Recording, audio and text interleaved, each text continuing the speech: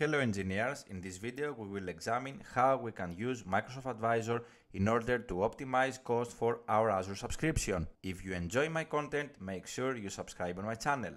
Microsoft Advisor provides relevant best practices to help you improve reliability, security, performance, and achieve operational excellence and reduce costs inside your Azure subscription. It is a built-in tool that anyone can find under Azure Services by pressing the Advisor button.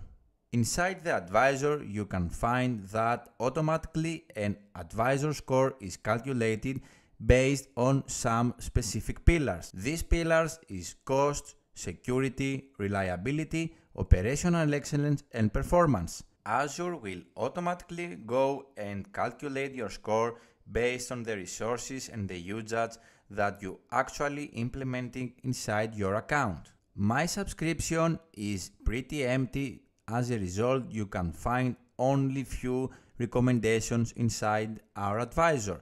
By navigating in all recommendations, I can find that I have a medium impact recommendation, indicates that I should use NAT gateway for outbound connectivity inside my virtual network.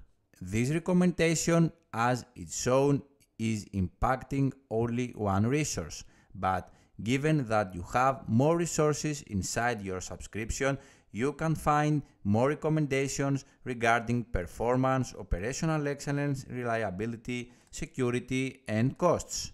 Especially when we want to reduce our costs inside our Azure subscription, we can go and use the predefined workbooks that are located inside the Advisor.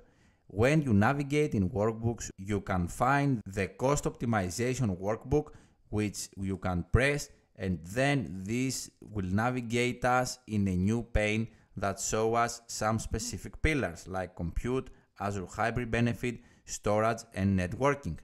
By pressing each specific pane, you can find more narrowed down information for specific resources like virtual machines, AKS, app service, and general recommendations. This built-in workbook will try and reduce your cost inside your Azure subscription by giving actionable insights for your resources.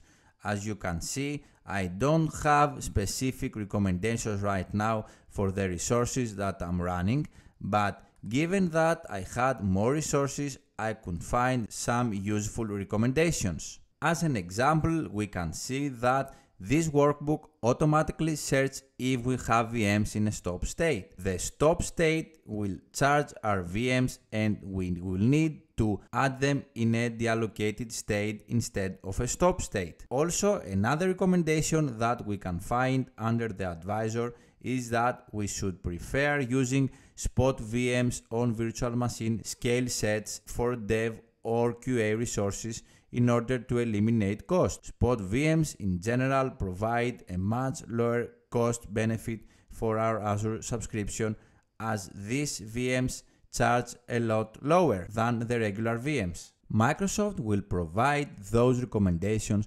based on the well-architected framework and cost optimization pillar that you can find from the documentation reference. Another advantage of using this workbook would be the edit button that you can do and optimize it based on your needs. You can remove, edit, or add panels, as you can see from here, but also you can filter resources based on the ones that you want to see.